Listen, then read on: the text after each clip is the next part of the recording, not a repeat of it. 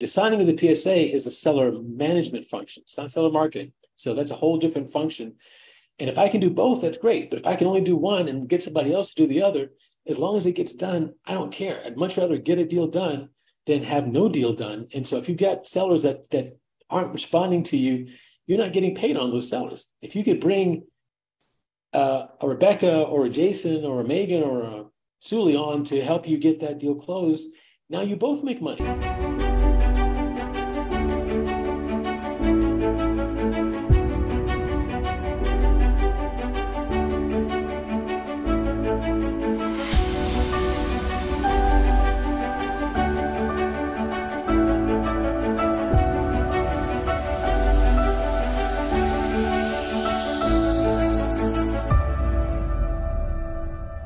Try to get this to be interactive. I will say, if you know how to raise your hand on here, in fact, let's practice that. Does anyone know how to raise? Oh, you know what? I can't see you if you raise your hands. I don't think I can see it. Can someone raise their hand and let's see if I can see it? Just go to reactions where it has an emoji, and it should at the bottom of it, it should have a giant tab that says raise hand. Yep, I see it. And I see it shows 6 participants raised hands. It does not. Oh, okay. It shows me who raised hands. Okay, cool. Excellent. Okay, so here's what I'm going to do. I'm going to, we're going to talk about some things that people could be doing, might be doing. And if you're doing that thing, raise your hand. Now, when people raise their hands, can other people see that they've raised their hands, or is it just me that can see it? Anybody know? I think it's only you. Okay. No, everybody can see when somebody else. Yeah. Okay, cool. So you can see who's raising their hands. Let's talk about, so this one's an easy one.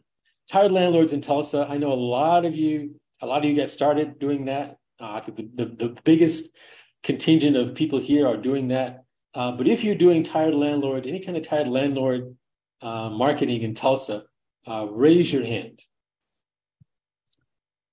And take note of who is actively doing that. Sassy is doing that. Souley, Megan, Rebecca, and Jason should have his hand raised. He may not be able to raise his hand, but I know he's doing it. Okay, cool. So just keep note of who's doing it. And as you get, I didn't mean to do that. If you get stuck, if you get frustrated, particularly with tired landlords, I'm encouraging people to swap their trouble sellers. So if you have a seller that's not connecting with you for some reason, you try to reach them and they won't call you back. Paul Bengal may be one for you, Souley. Maybe you try a different voice. Maybe try a feminine voice. Maybe you reach out to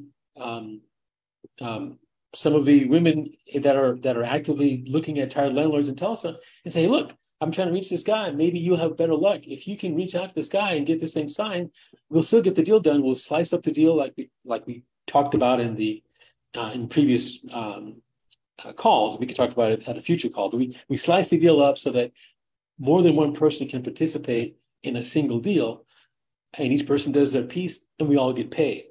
But there are some sellers out there that will only respond to a guy, or will only respond to a woman, or will only respond to this person or that person, and we don't care what they need. If we're not it, let's find whoever can be it so we can get the deal done. It's not about our ego. It's not about us at all. It's about them and what they need. If they need to talk to a female, then let's find a female voice for them to talk to. If they need to talk to a guy, let's find a guy for them to talk to. So if you've got dead sellers, not dead literally, but if you've got sellers that are no longer responding to you, or who didn't respond to you a little bit maybe, and then they've stopped, reach out to test that someone else may be able to revitalize that connection. And in my book, the person who identified the seller and started building a relationship is doing what I call the seller marketing function. And I won't go through the whole deal slicer philosophy or approach, but the premise is that there are 7 functions of a wholesale deal, and for each of those functions, there's a percentage of the deal that I associate with that function. And so when you do that function, you get that piece. So if I do identify the seller that I'm trying to reach, and I gather up all the information and I'm ready to try to make this deal happen, but I can't get them to talk to me and get a PSA signed, the signing of the PSA is a seller management function. It's not seller marketing. So that's a whole different function.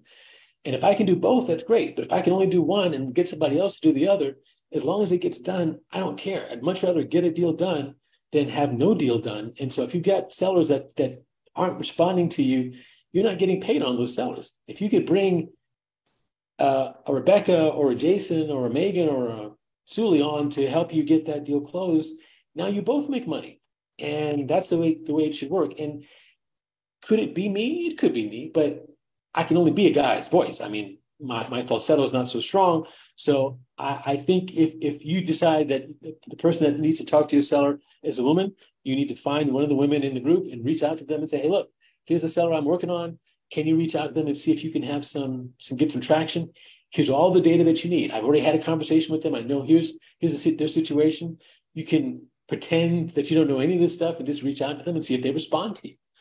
Sometimes people respond to one person, they won't respond to the other. It's just human nature. So I would urge you to do that. And I don't have the bandwidth to try to micromanage your lead. You know who you're working on. And I'll leave it to you that if you're not getting any traction, you can't be any worse off than getting nothing. If you're getting no response back, then there's no harm in trying to get somebody else to help you make that connection. Preforeclosures in Tulsa. We had one of these last year. I was working actually with my niece, Alicia. We got pretty far, but unfortunately the seller had almost as many problems as this $1.2 million guy had. And we decided at the end of it, we couldn't help him. He was too far gone for us to help. He had managed to go like 3 years without paying his mortgage. And so by the time we got to him, he owed so much in arrears that it just didn't make the deal make sense. But I know that pre-foreclosures in Georgia are a thing. And while it doesn't make it as transparent as Georgia or Vegas or Nevada, I guess, it is a thing. So other than me, is there anybody else that's working pre-foreclosures in Tulsa or that plans to work pre-foreclosures in Tulsa? If you are, raise your hand.